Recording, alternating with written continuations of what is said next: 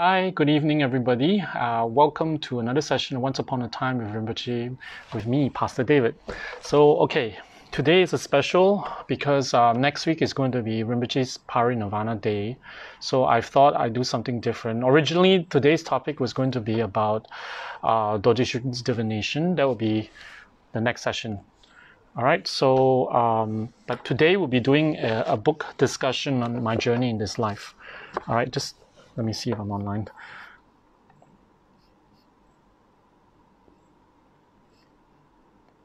Okay, it's loading. I can see myself. Goody. Okay. Okay, I don't see anybody, just me, myself, and I, and Pastor Niral, and one like. Someone liked me. Oh. Well, the idea about this book, of course, is I thought that it's pretty new, as you guys know. It's fresh off the press. Well, not that fresh anymore. It's about a couple of months already, but it is Rinpoche's autobiography. All right, so it's about his life story from his perspective. So naturally, it's quite a lot to tell in a span of a book, and some more it's a easy reading book. All right. So I see a few people come on. Good evening, Esther, Xiao Pen, Yvonne, Venkata Subarao, Li Feng, and yeah.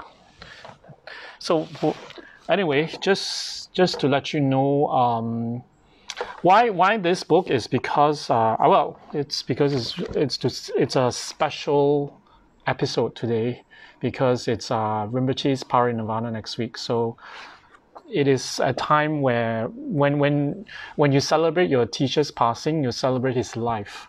So that's why I thought I'd do this book. Basically, I'm not going to do a reading unless you have a particular. Maybe at the end, if I have a little bit of time, I'll do the last. I think the last chapter, the prologue. Sorry, that's not called a prologue. That's an epilogue. The epilogue is really good reading. It is. It tells the experience, the time when Rinpoche was in the hospital and of Rinpoche's passing. All right, so I thought that was nice. Maybe I might read that. We'll see how time goes. All right, so before we begin, I would like to tell you the basis, the reason why we have a biography of a teacher, all right, of a lama, a guru, for a particular reason. Because in Buddhism, it's very important. It's an important genre of Buddhist texts, Buddhist scriptures. In the old days, what happens is, especially if there is a guru that is of particular importance, there would be a scribe, a student of the guru who would actually record down the daily happenings of the teacher, and over time it will be compiled into a kind of a journal, which will be used by the lama or by one of the students to write a biography. All right. So traditionally, the biographies of high lamas are pretty much more anecdotal, like chronologically. It tells you what happens and where the lama was born, the circumstances of his birth, if he's a reincarnation, how he's discovered, who was the lama, who was the people who discovered the lama's incarnation, and then who is his teachers, how is his education, and then what happened, what kind of retreats he did, what kind of practices, initiations he received from his teachers, and then later on perhaps he does retreats, or he teaches, or he becomes a geshe, which is an equivalent to a PhD. Like in modern secular education, it's a PhD. Because in Tibet, in the monastery is kind of like a monastic institution and a monastic educational institution where people study, the monks study theology, Buddhist philosophy and stuff. So what happens is you can be, if you pass all the various exams to the final one, you get what is known as a geshe, and there's many levels. The highest is a geshe Horampa. All right. So things like that. So basically, that's the, and then what the Lama does, the monastery he establishes, the students that he had, the lineages that he established, the texts that he wrote, the books that he wrote, the organization. Well, these days it's not really so much as monastery, but more like organization, because now Buddhism is all over the world. So you have Buddhist organization like Kechara. All right. So things like that. So that's what a biography is. But let me tell you a different story, and in a sense of how this book came about. This is from Rinpoche's, what Rinpoche told me. I don't think I saw it. I read the book already from cover to cover, but I don't think I've saw that account in here. Long time ago, what happened was Rinpoche was upon sight recognized by one of his teachers. Okay, his name is Gangchen Rinpoche, and Gangchen Rinpoche told him, "Oh, you are this incarnation. Don't sit on the floor, sit on the throne." So Rinpoche was placed on the throne immediately upon the first meeting with his teacher, and he was told that to tell his story. Gangchen Rinpoche was very interested to know his story, and it was that during that period that Gangchen Rinpoche, his teacher, told him that you have to write your story. It is important because it will be beneficial for your students and for people, for disciples of the future, because and Rinpoche himself was initially that time Rinpoche was very young, so Rinpoche was a little resistant in the sense that he was doubtful, not resistant, he was doubtful about why should he write his story.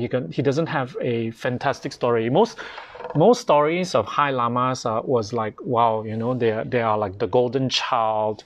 They were discovered at such an age, and then they were brought to the monastery and they were excelled in their studies. Rinpoche was not discovered in the sense that as a golden child and brought to the monastery. He was discovered from a very young age. But if you read the book, you will know more. You'll find out more. But Rinpoche's story was quite different, because Rinpoche was not brought to the monastery. Rinpoche's mother decided that if he was going to be who he is as a Rinpoche, he will find his own way. All right, so I see a lot more people have joined, a lot of folded hands. I tell you what, instead of folding your hands to Rinpoche's story, if you know any part of Rinpoche's story that inspires you, if you know of, or if you have a question about any part of Rinpoche's life that you would like me to talk about a little bit more, I may not be able to give you a lot of factual dates and time, but I can tell you stories. Do let me know or ask me any question, all right? So that would be more interesting, more interactive, or whatever aspect of Rinpoche's life that you find that inspires you, or people have asked you and you're not so sure. And if you have read the book and if you like it, or if I'm sure many of you have started reading, maybe you have not completed, maybe the parts where you have read, what questions you have, or what struck you about Rinpoche's life. Because I will tell you my version of it, but you can ask me at any time, all right? Well, within this hour, this session won't be so long, but yeah, actually I can go on talking about Rinpoche's life because there's a lot, because over the years, Rinpoche has, from time to time, in between teachings, Rinpoche would tell his story. Because when he was young, he was doubtful about telling his story. Because I felt the same way, because, when I was requested by Rinpoche to write my own story, there's no way but up. So I was like, who's going to read my story? But then I thought, okay, Rinpoche wants me to be a writer. You know what made me decide finally to write my own story was because if I'm going to write something, right, I'm not going to write like Lamrim or Introduction to Buddhism. I might as well write my own story because, I have more to tell. It's my own life. Of course, I've got more to tell, isn't it? So that was my version. But Rinpoche, for him, when he was young, he was doubtful about himself. He was doubtful about his identity. Even when Rinpoche was formally recognized, Rinpoche had doubts about himself as being a Rinpoche. And he told Gangchen Rinpoche, he told many, and he told one of the Lama who enthroned him, which is Kensur Jampa Yeshe Rinpoche. And he asked Kensur Rinpoche if he can be un-Rinpoche, can reverse the process. And then Kensur Rinpoche was like, he was just, he was, I remember reading this account is in this book. Kensur Rinpoche just said, no, how can you un-Rinpoche yourself? You can't. The process of enthronement is not an application or something. It is something as a recognition of who you are in your previous life. So you have to continue what you're supposed to do.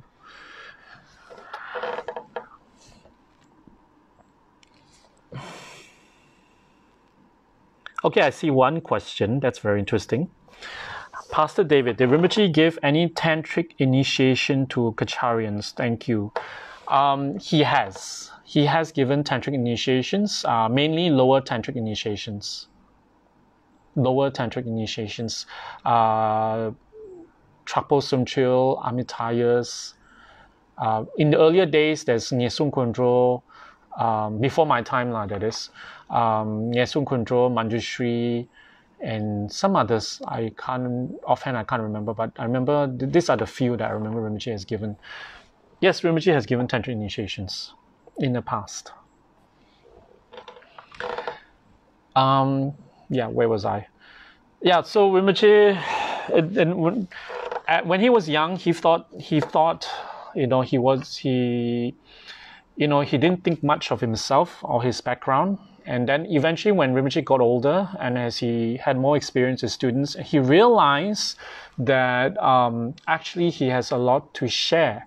And he realized that his story can be of inspiration to others. Because these days people are not really people are still very inspired by heroes and extraordinary people.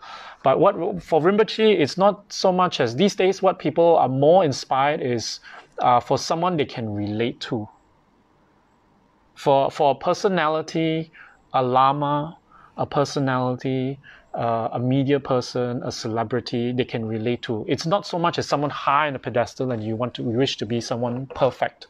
It's more of someone you can relate to, but they have led extraordinary lives or they had some kind of gifts, capability, but their lives are normal. They're just human beings like you and me. So when you can relate, so this is something that Rinpoche realized people these days are very fond of, and they draw inspiration from people like that. Okay, so this is how Rinpoche is like. And he realized that his story has much to share. And for people, because Rinpoche had realized that this determination for the Dharma is not common. It's not common in the sense that everybody would go through that kind of adversity for the Dharma. Rinpoche doesn't find himself extraordinary in the sense that he float on a cloud, or he had extraordinary clairvoyance, or magical powers, or visions of Buddhas. He didn't. Maybe he did, but he didn't tell us. But what he did tell us was that he had extraordinary determination for the Dharma, overcoming tremendous obstacles, overcoming lots of problems, and not letting any of these problems and difficulties deter his determination for the Dharma, in benefiting others. From the beginning, when he was young, it was to get teachings, to be near his guru, to serve his guru. He went through extraordinary lengths, traveling from a first world country of America. He was raised in America, all the way to India, which is third world. Okay, many of us, when we go for us in Malaysia, or wherever you are, if you go to another country that the conditions are different, perhaps lower standard, for example, then it will be a struggle. So this is in this day and age, backtrack 20 years ago when Rinpoche was there, late 90s, late 80s, early 90s period. During that period, the conditions at that time was different. All right. So it was Rinpoche realized this, and that became the basis of why he became to take on this project that he felt was important. And it took many years for this to fruition. And I would say that when you read it, it tells Rinpoche's story as a whole. As in, you get an overview picture of Rinpoche's life journey, but it doesn't tell in detail, and some parts, because of from the perspective of flow, when you read a story, because it's a story after all, it's a book, it's a story, so it has to maintain a certain pace. All right, so it's divided based on location. Because Rinpoche spent at different times of his life at different locations. So, and of course, it's also chronological. In a sense, chronological means from beginning to the end, from when Rinpoche was born all the way to, to coming to Malaysia to teach. So there's a chronology.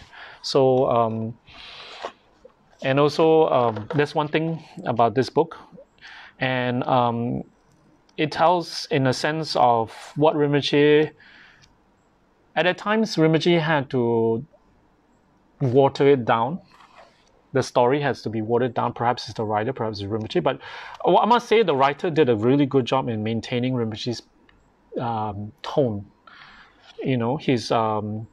His voice, you can feel his voice. If you listen to Rinpoche's teachings long enough, and you read this book, you realize it's quite familiar with the way Rinpoche expresses. And also, that's the thing about this book. All right. And one more thing before I actually get into the story itself is this. I mentioned just now it's a genre of Buddhist scriptures. This genre is called namta.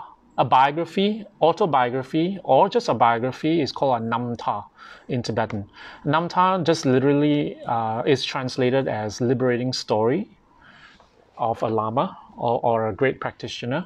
So what happens is people read stories like that to gain faith, to gain confidence in the teacher, in his lineage, in his great works. I mean, besides his lineage, besides his teachings, would be the monastery he establishes, the kamsen or the sorority house he's from, and whatever he's left behind, and give confidence in who he is, what kind of background he comes from, and stuff like that. More importantly is his lineage. All right, his teachers before him and his students after. So that's the idea of a namta, a biography. All right. So most biographies, no, I wouldn't say most. Many of biographies are autobiographies in the Tibetan tradition. In a sense, it was written by the Lama himself. Usually, a scribe helps the Lama to do it, and is written from the first person perspective, meaning from the Lama's perspective. But there are many biographies also that were written third person, in a sense that someone writes about the Lama or the Mahasiddha. Many of especially the earlier ones, because many of the stories are lost. So what was passed down orally is compiled into a story. So you don't get the full thing, but you get different stories from different sources, different texts. So that's how it goes. All right. That's from the traditional perspective, lah. And then from Rinpoche,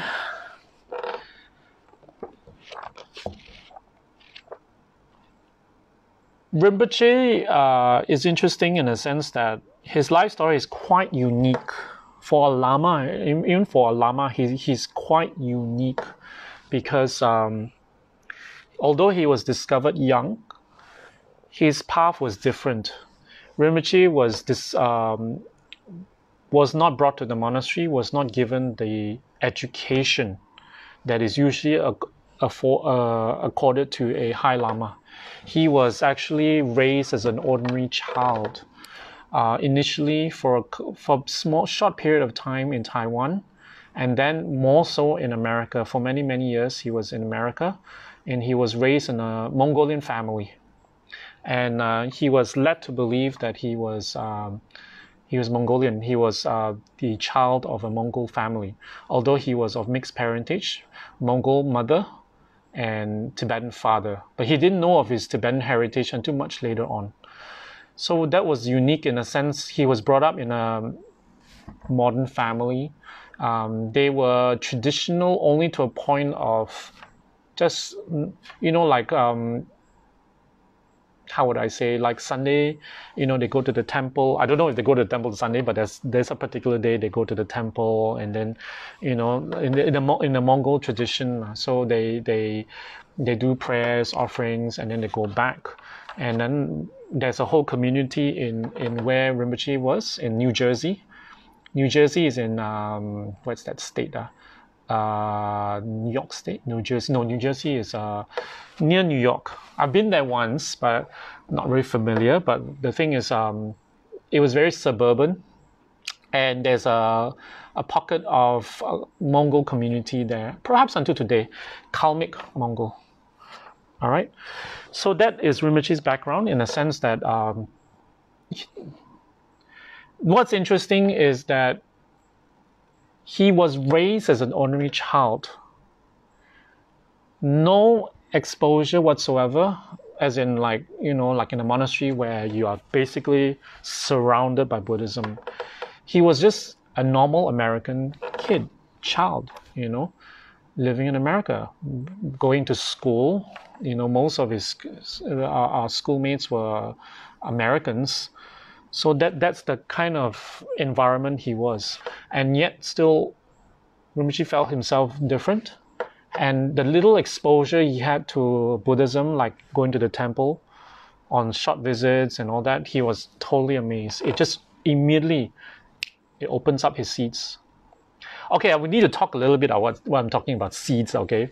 I'm not talking of the one you throw in the garden and then it sprout plants, okay? Seeds here are referring to imprints. Okay, when you study karma in the Lam Rim, you understand what I mean.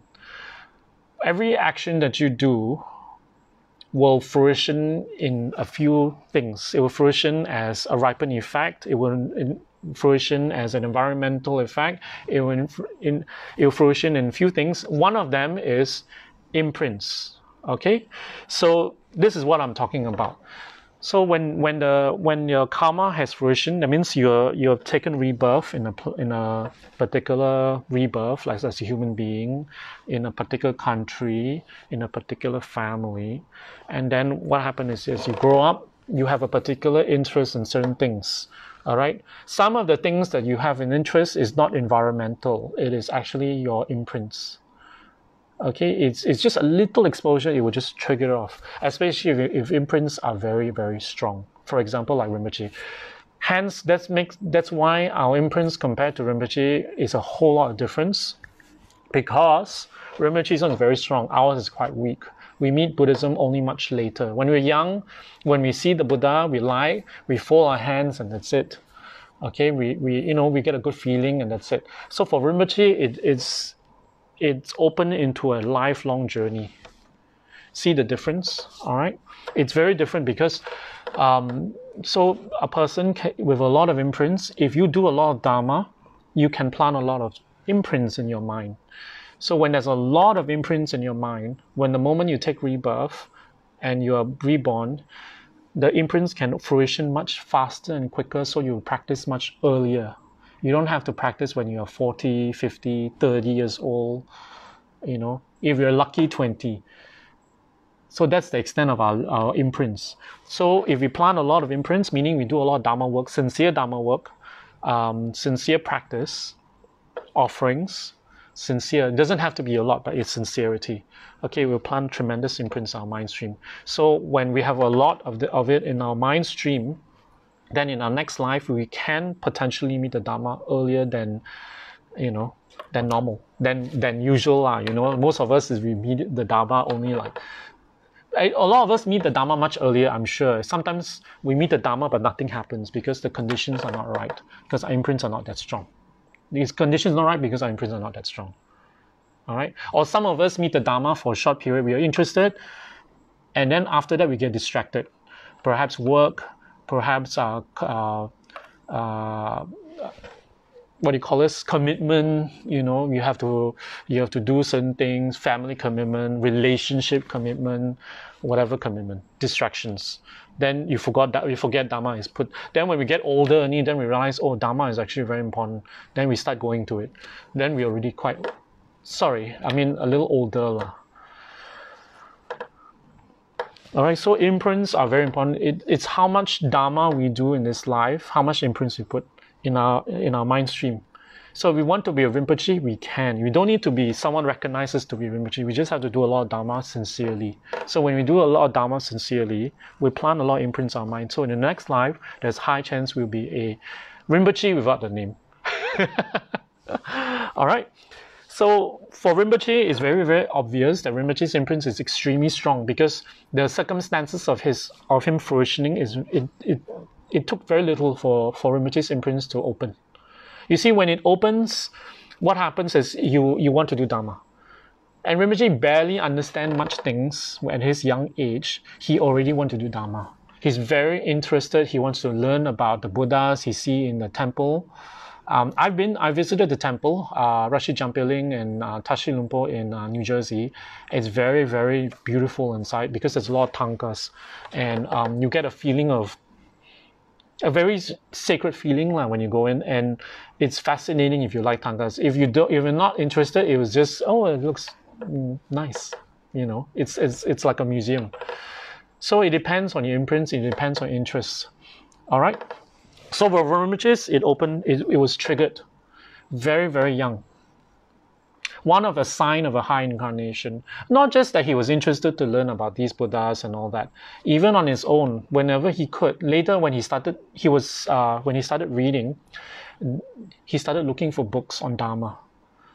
And that's when he's studying, self-study.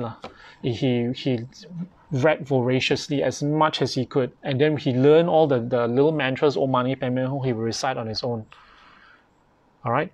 So for us, someone has to tell you, do your sadhana, recite Miksema, do Guru Yoga. Then only we do. And then we do the bare minimum. Rinpoche is reciting thousands when he was very young. Because you see why it's important when we start young, we have the energy.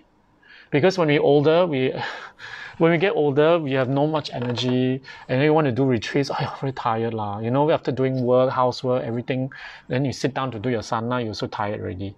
A lot of us are thinking like that, I'm sure.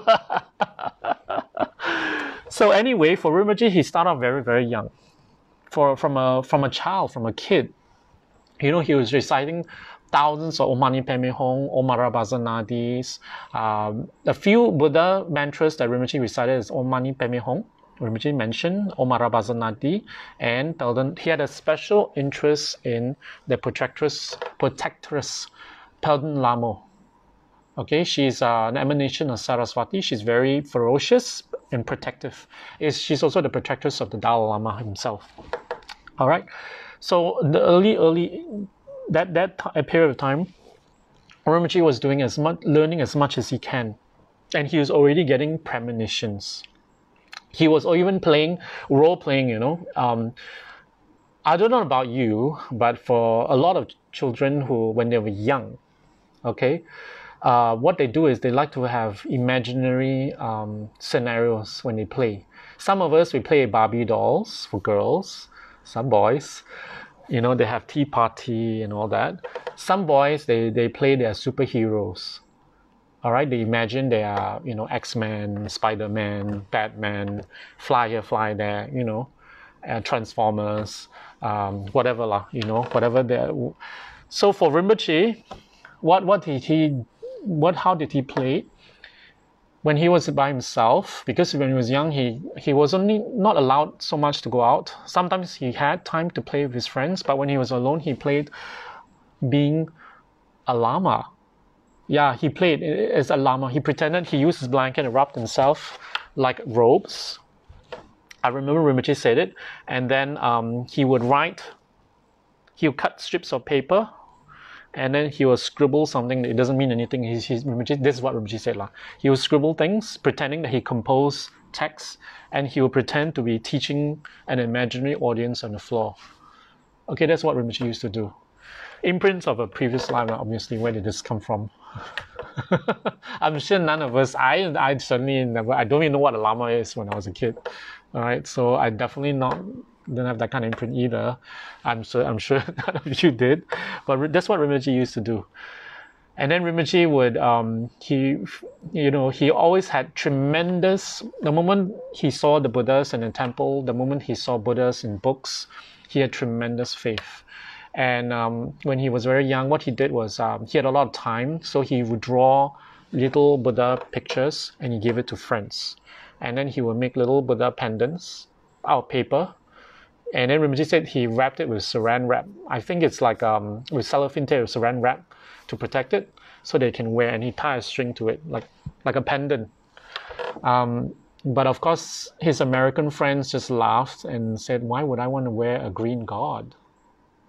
Meaning the green god is Tara, is a goddess actually. So because Rinpoche, even at a young age, he believed that it's very protective. The Buddhas are very protective. The Buddhas have power. He had a very strong belief naturally from within. Again, another sign of Rinpoche's imprints. And so this is what Rinpoche used to do. He would give it out, and in fact, it became a lifelong practice. It's not something he did only when he was a child. It's just that later on, Rinpoche, of course, when he grew older, he became more skilled, and he was able to think wider and also able to do more things. He later on, Rinpoche discovered the Xerox machine, photocopying machine in Malaysia is what we call photostating. Okay, we photostat. Rinpoche photostated Buddhas, many sizes. Last time, what happened was someone kept all these things in a little suitcase in America, and then it was shipped over to Rinpoche here in Malaysia many years ago. And then Rinpoche would open it, and with a lot of nostalgia, Rinpoche used to tell us these things. Some of it was in his book, some are not. What I'm telling you. All right, so this is when Rinpoche was young, as in a teenager, and then later when he came to Malaysia, he started designing Buddha pendants, because Rinpoche told us that in the Mongol tradition, in the Kalmic tradition, Kalmic Mongol, they make little gold Buddha pendants, just like the Chinese, all right, and give it to their loved ones to wear. So that's what Rinpoche started the tradition, and he designed a lot of beautiful pendants, and it seemed some of them seem more like jewelry than like something holy that you wear, because Rinpoche feels that in order to encourage people to wear a Buddha pendant to bless them and bless other people who see, even if you design it with a lot of jewels, it's an offering to the Buddha. All right, so it's contemporary, it's modern, it's appealing to people today rather than just one design, because it doesn't appeal to everybody. So Rinpoche want to have massive appeal to many people. So a lot of the pendants that we have in our outlets in Kechara right now is a brainchild of Rinpoche's that he started way back when he was a child, when he was a kid. So it's the basis of this is that he believed that the Buddha had the power to protect, had the power to bless us. A very strong belief that obviously doesn't come from this life, it comes from previous life, his faith. It's natural, because why would a child suddenly just have faith, So yeah, so that's the basis. It start off like that. All right, and interestingly, Rinpoche had a lot of distractions. Yeah, We are talking America here, okay?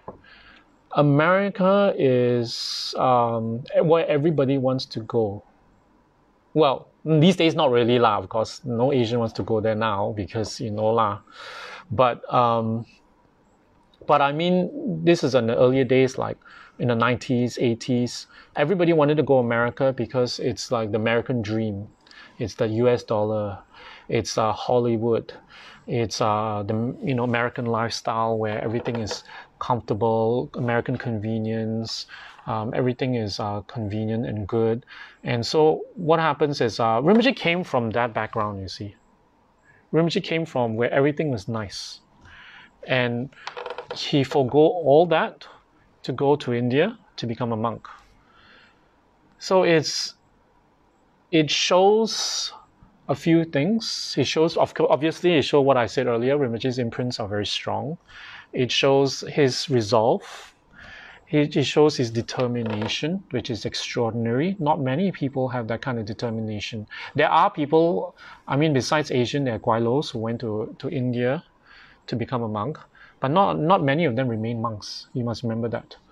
Not many people who, for the rest, after becoming a monk, remain a monk till they pass away, to the deathbed. All right. So the determination to uphold and practice the Dharma is extraordinary. That's what this book is all about. I think it is to inspire us to overcome our little obstacles in practicing the Dharma. Okay, I'm giving you in the gist now. So when you read it, you will see what Rinpoche went through, especially in America. Some of the things Rinpoche spoke about in here, Rinpoche had never related in a public teaching. You will not find on YouTube. Okay, because there are many times when Rinpoche gives teaching, he will tell his story. All right, some of them I don't wish to say it out here. You can read it yourself if you want. Okay, I will highly recommend you do that. To read the whole story. Some of us are not really like a reading person. So what we can do is we can read it like a sadhana. Every day you read 2 pages, 3 pages. So it doesn't become overwhelming. It becomes a sadhana. That's why I encourage people to do, like, for example, the Lamrim, which is 500 pages. So what they can do is read a few pages a day. So it doesn't seem like you're reading a lot. And at the same time, when you read, if you don't focus, then of course it's just a blessing lah. If you focus, then you learn something. Okay, for Rinpoche, you don't have to worry about focus because once you start reading, it's very, very gripping. I don't know what you call it, a page turner. So when I read it, some parts I just want to continue. Some parts, I'm sorry, some parts was very emotional for me because I know Rinpoche personally, so it was difficult to read in a sense that after a while I had to put it down because it was, it was emotional. Okay, I see 1 or 2 comments here.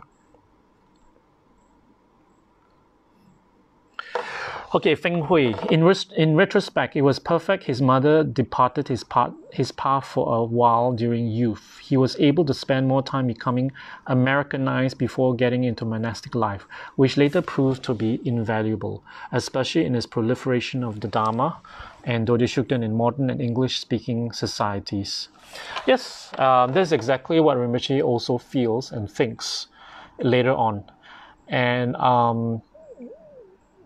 it's with this because what happens is a lot of the lamas, the traditional lamas, are usually, when they're recognized at a very young age, they are brought to the monastery and then they are educated. They have very little exposure to people outside. So what happens is once they grow up, they reach maybe in their teens, late teens, early 20s, then they start to travel, start to teach a little, and then start to, if their previous lives had centers overseas, then they would travel to these centers to meet students of his previous life. And what happens is sometimes they, sometimes they do become misled. And sometimes they they get caught up with politics in the center. They're not able to handle the students of the previous life because their whole life was spent in the monastery. So this is why Rinpoche feels that he does want to receive education in his future life, both secular and religious, outside of the monastery, perhaps in Kechara. All right, so it's important to have exposure either way. Anyway, for a Lama, once they recognize and they have students, they definitely have to meet a lot of people, and definitely there'll be a lot of exposure. Either way, they will still find their way. And because that's not to say that Lamas who have received the traditional education are not able to handle students. That's not to say that either. All right, so, but if they are exposed, it's easier to learn and faster and quicker. All right? Because education is only, formal education is only part of your life experience, isn't it?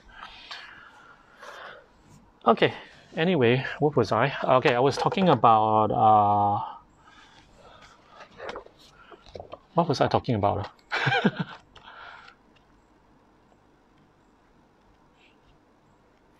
Rinpoche met his teachers from a very young age in the center of of New Jersey. What is his name already? New Jersey. Yeah, what's Losang Tachin? Kenso Losang Tachin. My gosh, my memory. Kenso Losang Tachin. He had a teacher there in New Jersey. Then later, because of the situation in his household, became unbearable. His parents was totally against him practicing the Dharma and was creating a lot of problems with him, of abuse, which Rinpoche was barely able to tolerate, able to maintain at the time. Then later on, it was they were not. Especially his mother was not happy with of Rinpoche going to the temple, of going for teachings. So she was spreading rumors and all that. His foster mother, we're talking about. And then so what happened was he eventually came to a decision where he had to leave home. So he traveled to there were 4 attempts. On the final attempt, he managed to arrive at Los Angeles. America is like that. Okay, this is America. This is east, this is west. New Jersey is on this side. Los Angeles is all the way on this side. Okay, across America, he traveled. He hitchhiked across America to decide to Los Angeles. Actually, his original goal was going all the way to Hawaii. But it didn't happen.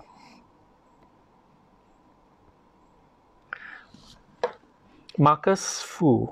I never met Rinpoche, but undoubtedly after watching YouTube videos on Rinpoche and on his life, undoubtedly he changed my life. Never has a Buddhist master done that before. Hope his swift, unmistaken reincarnation will return as soon as possible. Thank you very much. That's very nice. It probably is because of Rinpoche's teachings and how it affects. I noticed one thing about Rinpoche. I mean, I can share some of the things Rinpoche talks about, but I cannot change your life. But Rinpoche has this ability to do that for people. And Rinpoche has spoken about it before. He said that everybody can have that effect. It doesn't have to be a Rinpoche. Anybody who talks the Dharma, who practice as much as he can the Dharma. You cannot be someone who express the Dharma, and behind you don't really practice. Okay, you have to practice as to the best of your ability. Of course, we don't at this point we cannot practice like renunciation, emptiness, the higher teachings at the moment. But what happened? Whatever we know, we practice. It's not something we shouldn't. We shouldn't share Dharma with people on the basis that it's knowledge. This is like this, But we ourselves don't practice it. So if you practice what you share, Rinpoche said your Dharma will become moist. This is what Rinpoche said that he was quoting his guru, Song Rinpoche. Actually, I will talk a little bit of Song Rinpoche after this. Song Rinpoche told Tsem Rinpoche, this. If you practice the Dharma, okay, and you share the Dharma, your Dharma teachings will have power to affect change in people. All right? So you don't have to be a Rinpoche, you don't have to be a pastor, you can be you and share the Dharma. Because let's put it this way, if you learn a little bit from Rinpoche's teachings and you're able to share whatever you've learned and it has affected you and you practice it, you can have that effect on people as well. Okay, you can. Although I said I cannot, but I mean, this is what Rinpoche said. Let's follow what Rinpoche says. Okay, you can have that effect, especially if you practice the Dharma, if you have that faith and confidence. All right. So it's important to understand this fact because then our sharing the Dharma will have effect and power. And when it has power, you will bring a confidence in your practice that you have never known, a happiness that a satisfaction in knowing that you're able to help people with the Dharma. And in Buddhism, that's the highest form of giving. You can give money, you can give gifts, you can give food, you can protect people, you can give the gift of protection. Like you share things to help people with life skills, advice and all that. But even a higher one than that, all right, the highest in Buddhism is the gift of Dharma. So if you're able to share Dharma, that is the most powerful way to give, to practice generosity, giving. All right.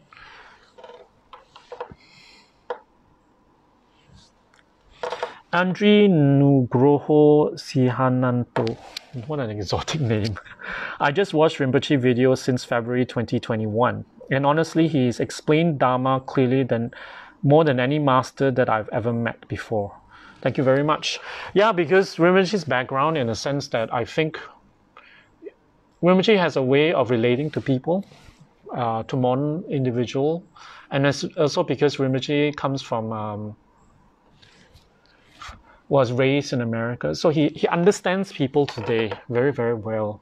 So when he teaches, it's very, very clear. It is tailored for a modern practitioner. All right. Nice, Indonesia. I hope you guys are well there. Sorry. Spencer Surya O'Boyle.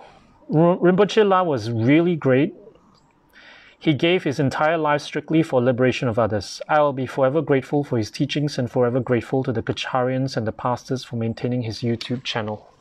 Very nice. Yes. It's also very nice to keep revisiting the teachings from time to time because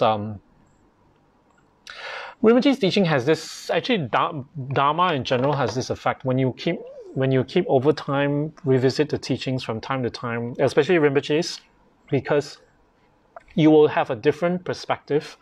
You will get something different each time. All right, you will get something different each time, and sometimes you'll never know. An answer is in the teachings you heard before, but it was meant for later.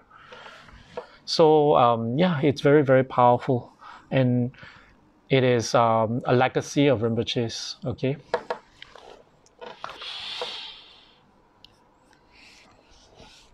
Thank you very much for the feedback. I really appreciate it. And yeah, let me see anything I missed.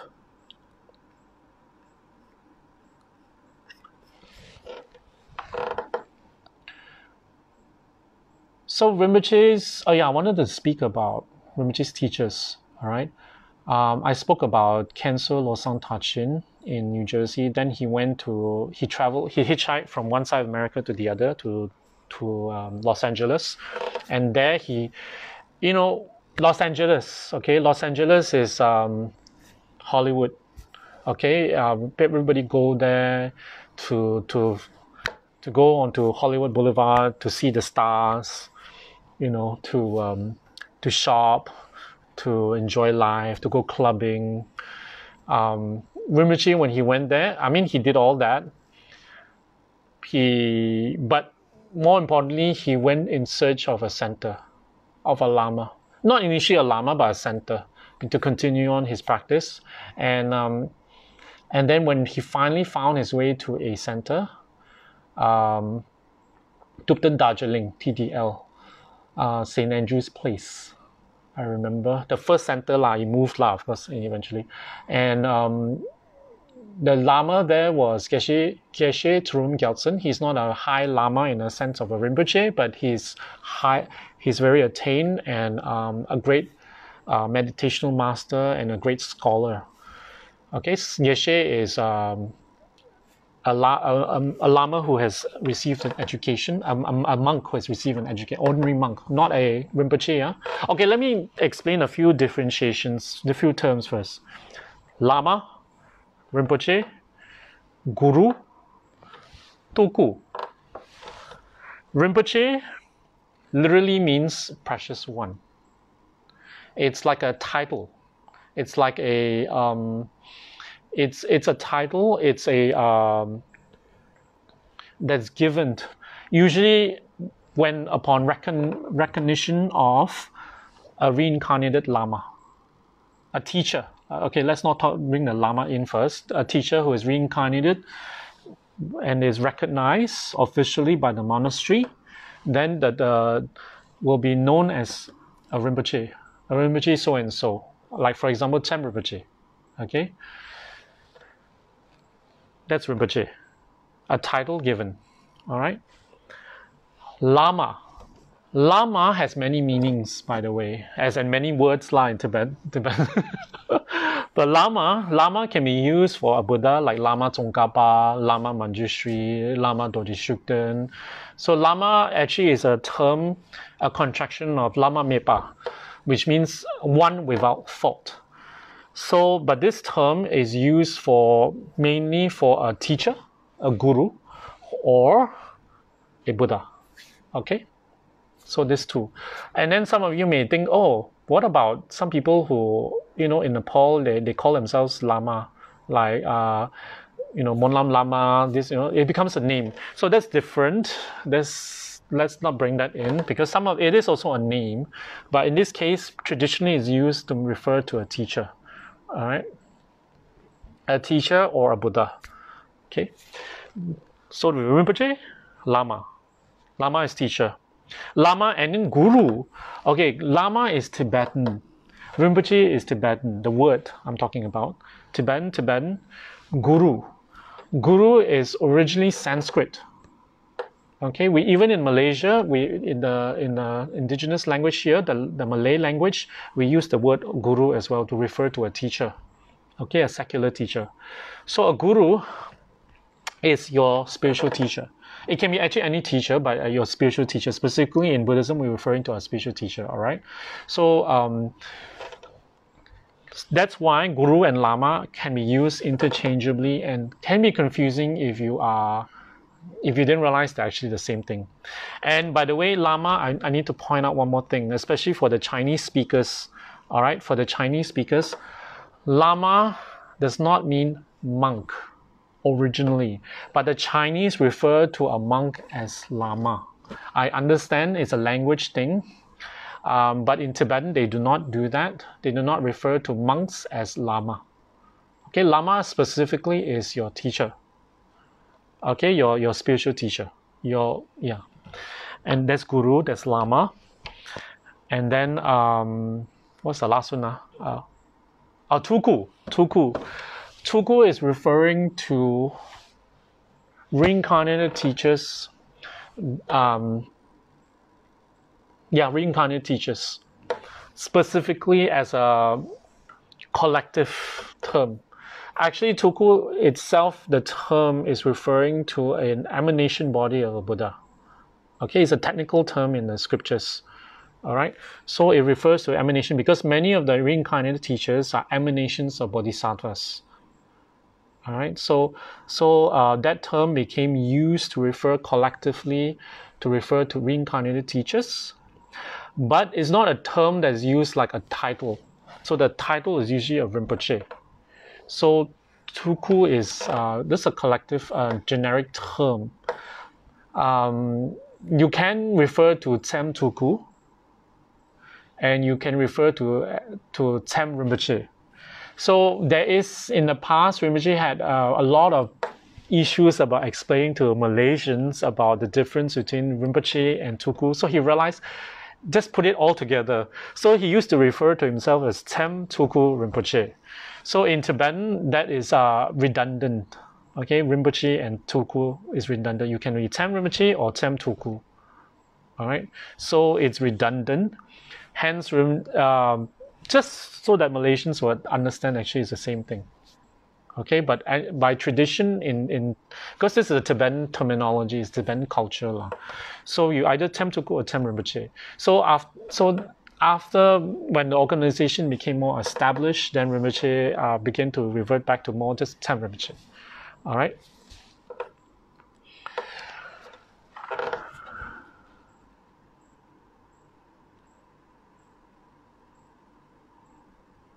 Okay, I got a few comments here.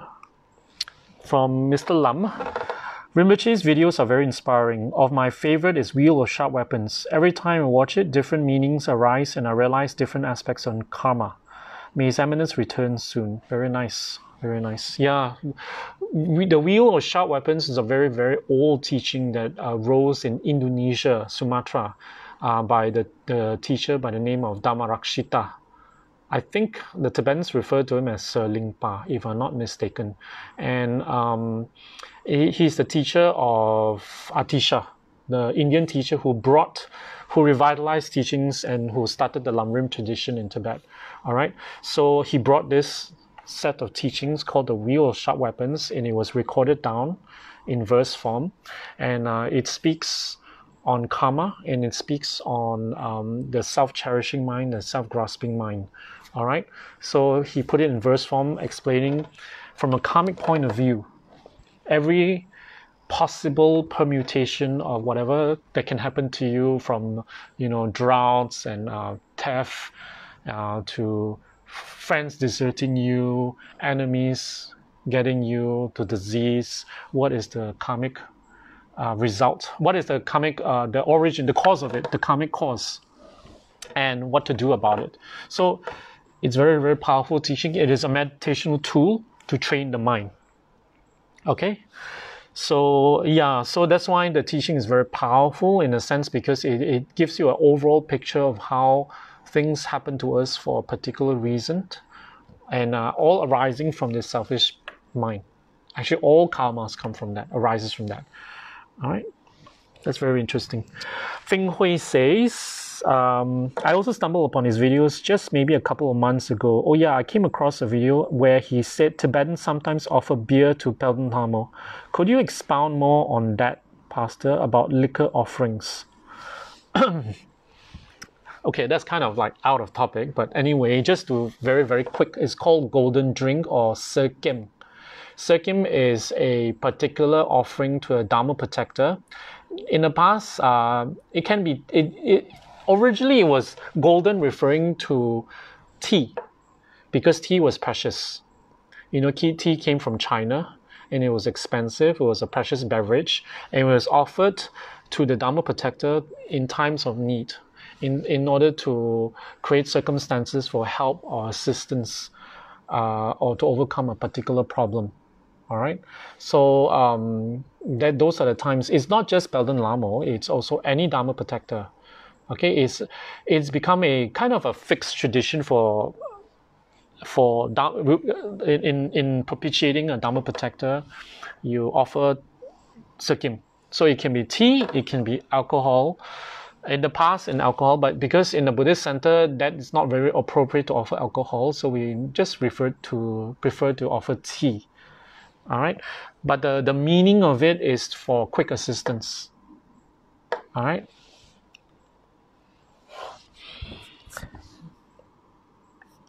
And then Joy says, thank you for your sharing on our Guru PDL. May Rinpoche's life continue to inspire and bless many beings now and in the future. Yeah, very nice. Okay, so where was I? Rinpoche's teachers.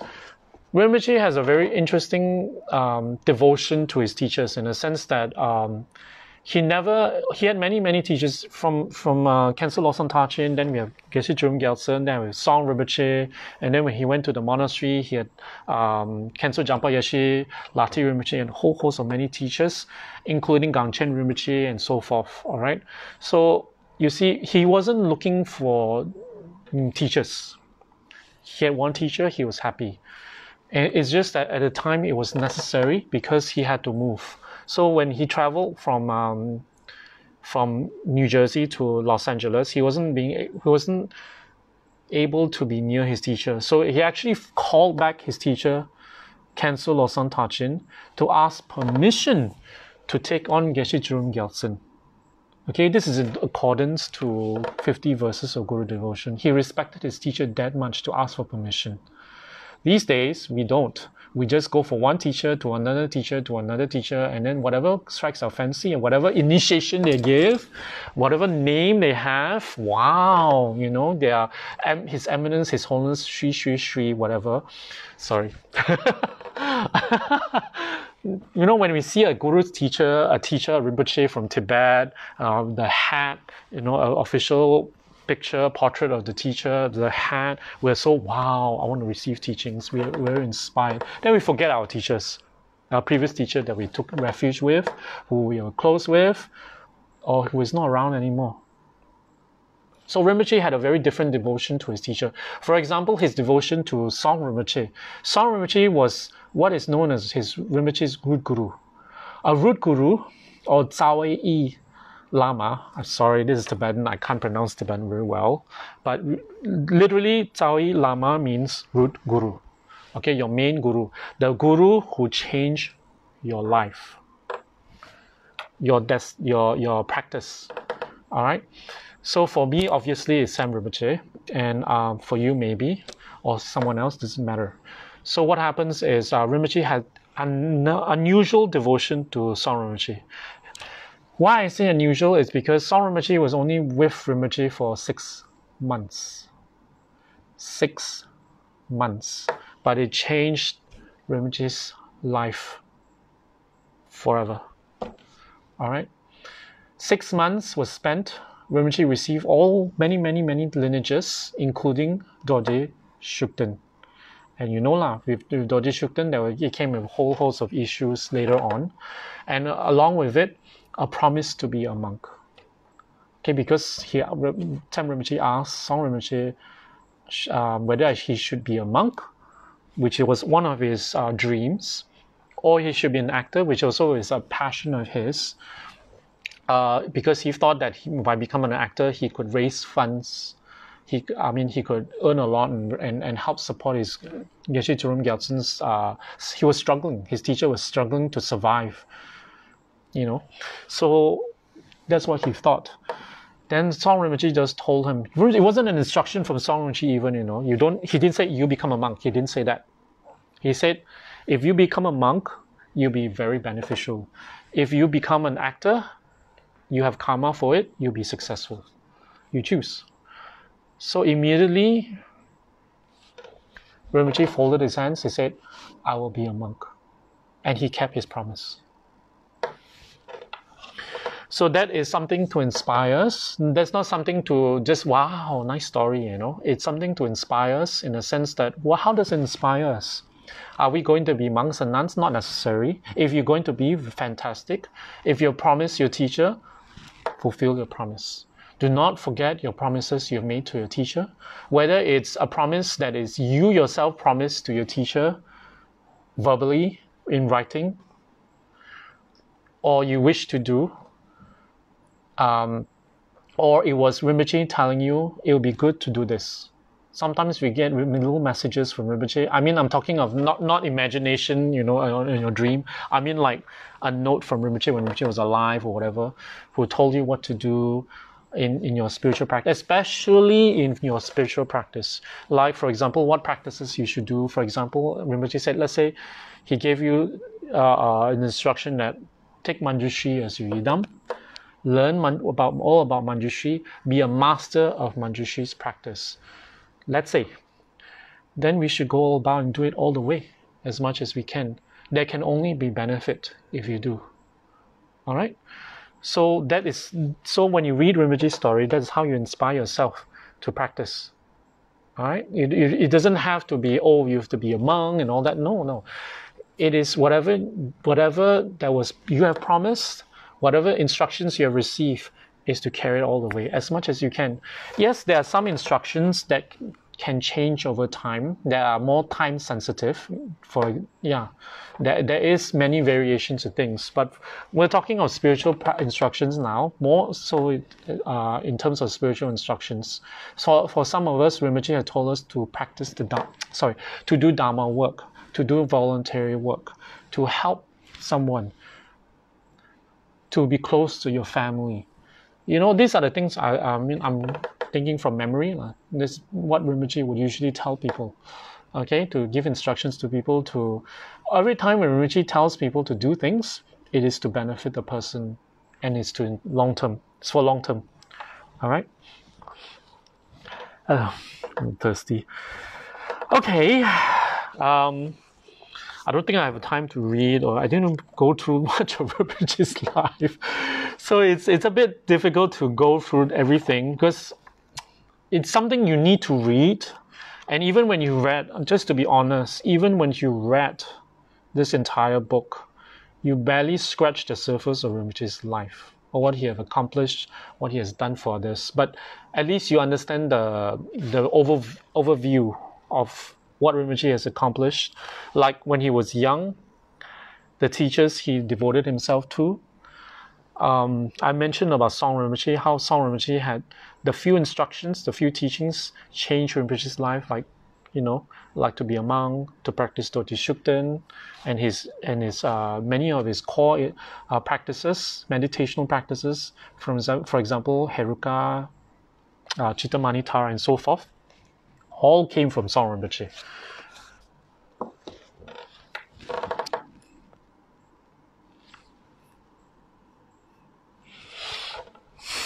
That's a very interesting question. Okay, Feng Hui asks, did Rinpoche have a girlfriend? I'm sure I saw an early picture of him together with his guru, which was taken in the US. And he had this American girl by his side. I'm sure it's in the auto bio. I know who you're talking about. I don't recall her name, but that's not Rinpoche's girlfriend. Rinpoche never had a girlfriend, nor a boyfriend. Rinpoche wanted to be a monk all along. And so Rinpoche didn't want to dally in relationships. And Rinpoche feels that relationships for himself, he doesn't say, oh, you have to think like that. For Rinpoche, relationships is a bit of a distraction. This is how Rinpoche view it. It's a distraction, and because you have to focus all your attention on one person, and versus if you are not in a relationship, you can focus on many more people. That's how Rinpoche views it. So Rinpoche all along have close friends, both girls, boys, and so Rinpoche was never into relationship. There wasn't a priority. Okay, that was not Rinpoche's girlfriend. I mean, to cut the long story short, that was not Rinpoche's girlfriend. All right. So for people, for students, Rinpoche encouraged people to be close to their spouse, encourage people to be close to their partners, to practice the Dharma together. Since you already have, because some of us, I think most of us, if you want to be totally celibate and become a monk, maybe not for us. It's not for everyone to be a monk. But if you made a promise, you made a determination, go all the way. All right, go all the way. So that's how. I hope that helps you with your whether that's Rinpoche's girlfriend. That's a very interesting question.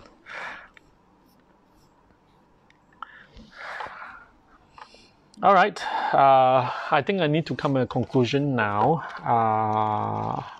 Okay, there was from Los Angeles to Rinpoche became a monk, went to India. From India, how Rinpoche came to Malaysia, just in a very quick nutshell. Rinpoche came to Malaysia not because he wanted to raise funds from inside, but because the monastery needed funds, needed someone to go and teach, and outreach. Rinpoche was young at that time. Rinpoche was obviously he's American. He's able to speak English. He's able to converse with foreigners. Most of the monks in the monastery could not. They were only speaking strictly in Tibetan, and very few monks were able to converse with, to give teachings in languages other than Tibetan. So what happened was Rinpoche was given the sacred duty to raise funds to teach, and Rinpoche was reluctant. Many other monks, young monks, ordinary monks, given the opportunity, would have ran and did their best to go overseas to raise funds, but Rinpoche did not. Rinpoche had a different plan in mind. He wanted to be a meditator. That was his real intention, real reason, because he wanted to serve his teacher, become a monk, serve his teacher, and then when he get older, he wanted to retreat into the mountains, into the wilderness, and to do his practice. He wanted so much to be a meditator, a yogi, to meditate and achieve high levels of attainments. All right. Okay. Someone asked here, Yvonne, you asked about Rinpoche's mother. I think I assume you're referring to his real mother. Rinpoche's real mother is still alive, as far as we know, but she does not want to have any contact with Rinpoche for reasons of her own. She has still, basically the conclusion about why she doesn't want to have contact is because she couldn't come to terms with what she experienced when she had Rinpoche. The relationship that bore Rinpoche, that resulted in Rinpoche, was out of wedlock. Okay, the father, the Tibetan, was already married at that time. So it was kind of a big scandal for her, and she couldn't handle it. At that time, she was a young girl, and there was a lot of rumors circulating in her community, and she is a princess.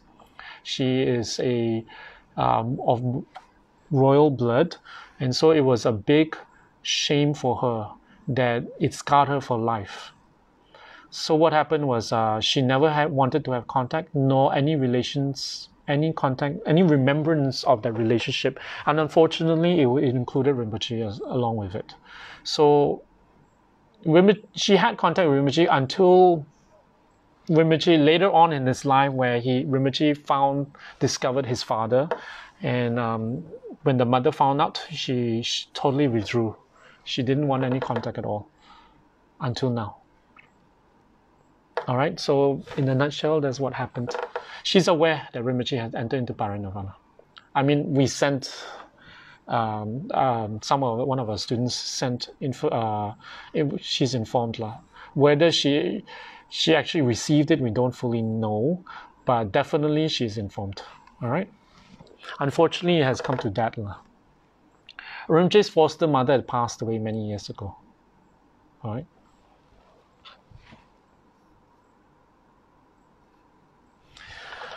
Okay, yeah, where was I? So, yeah. I think to come to a conclusion, Rinpoche, yeah, so where was I? Rinpoche was in the monastery, so he found his way. He got a sponsor for his debts, because he had a bit of a credit card debts. Living in Los Angeles, the cost of living is very high, so he had a lot of debts, so it was cleared, and then he got a one-way ticket to India. He was ordained. He entered into Ganden, into the house of Song Rinpoche, Song Ladrang, and then later on he was recognized as a reincarnation. Along the way, he served his teacher, Khenso Jampa Yeshe Rinpoche, which was an ex-abbot of the monastery, and who also enthroned Rinpoche as Tsem Rinpoche. All right, so he was requested to come to Malaysia to teach. He came to Malaysia. He was reluctant because he wanted. He wanted to be a meditator. So that I wanted to end at that point, because throughout my time with Rinpoche, there's one of the things that Rinpoche repeated the most was his longing to go into retreat. And I guess part of it was, there's a few reasons why Rinpoche kept telling us that. One of them was that he does really want to. Another one is to explain to us how he feels, because for us, and for Rinpoche is very different. For us, if we want to not practice the Dharma, we want to go back into secular life, we want to go back into our attachments, making money, our family, our relationships, non-Dharma things, and pursuits, enjoyment, fun. For Rinpoche, that's not of his interests. His interest is in Dharma, his interest is in attainments. And so that's why it's a very stark difference between Rinpoche and us in that sense. Because for him, that's freedom. For us, whatever we want to escape Dharma from, for some of us, when we have our moods at time, all of us, me, you, when we always think of Dharma as something that, we have to do, we're forced to do, we want to do. Sometimes we have good mood, then, it's nice. Sometimes we don't have good mood, then it's not nice, and then we wish we could doing something else instead. So for Rinpoche, it's not like that at all. It's not like that at all. For Rinpoche, Dharma is a joy. Sometimes it's difficult because of people, but it's a joy because it leads to freedom. That's how Rinpoche sees it. It leads to freedom. Attainments is freedom. Okay, anything else leads to attachment, leads to suffering, more problems. And some of us realize it, we know it intellectually, but we don't fully grasp it. We don't fully embrace it. So that's why for us, Rinpoche always tells us to always remember why you enter into the Dharma, why you came to Dharma, what was the initial feeling.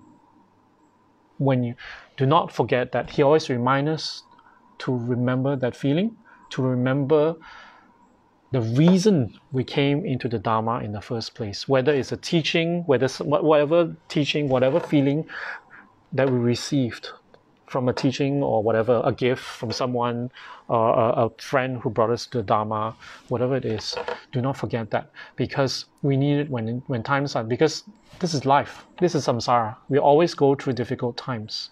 So likewise for Rinpoche, when during difficult times, he always think of himself in the mountains, meditating, doing retreats, and at peace. So eventually Rinpoche did achieve peace, but that's, at his passing. So in his passing, Rinpoche, in a nutshell, in a very quick summary, he died in meditation. It's called Tuktam, clear light meditation. All right, and then during that time, he is already clinically dead, meaning he's not breathing, there's no heartbeat, but his chest is warm. Okay, that's the time when high lamas are in meditation. So that's called Tuktam, or clear light. All right. So what happens is when he finally leaves his meditation to enter perhaps in the Pure Land, what happens is there'll be a drop of blood that will emerge. All right. So during that time, I remember in the hospital, the high lamas told us, prepare, make sure you put something white here, because it's usually very small. If you can't see it, you might miss it. So what happens is we had to scramble. In the end, we couldn't find anything. We found a big pillowcase, white color put here. Because Rinpoche, at that time, he passed away already. He was dressed in his robes. His maroon robes, okay, it's maroon. So if there's a drop of blood, you can't see. So there was a white pillowcase placed here, and we saw that. So Rinpoche left only 2 days. After 2 days, luckily, because we are in a hospital, okay, Rinpoche is clinically dead already.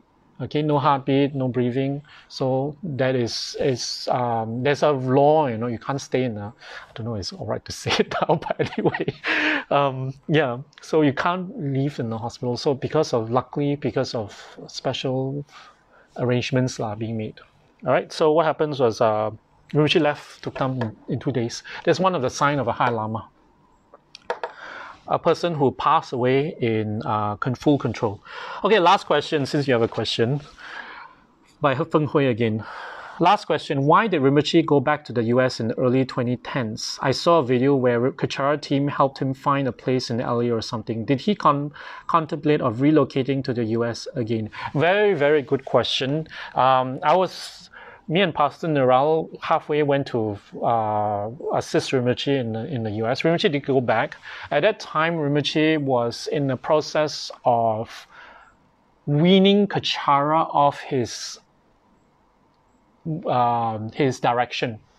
Weaning means what? Some of you may not fully understand the word.